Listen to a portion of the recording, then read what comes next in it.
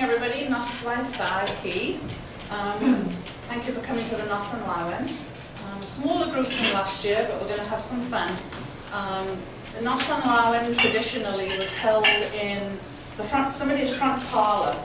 Back in the day when there was no movies, no cinemas, no television, no radio, and friends and family would gather in a parlor, which is why we chose this room. We thought it was more intimate and just like a parlor at home, but a bit bigger.